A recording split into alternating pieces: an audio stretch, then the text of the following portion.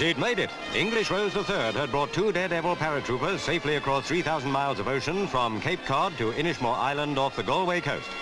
For the locals, it was the biggest excitement in years when, after 92 days of battling the grey Atlantic, the 2 oarsmen were swept off course to come ashore on the Aran Islands.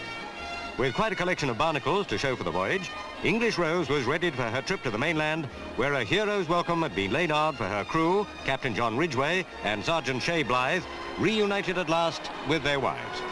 For the 2 men who conquered the Atlantic in a rowboat, it was certainly a long haul. But the daring twins' first words on stepping ashore were, "Oh boy, what a trip."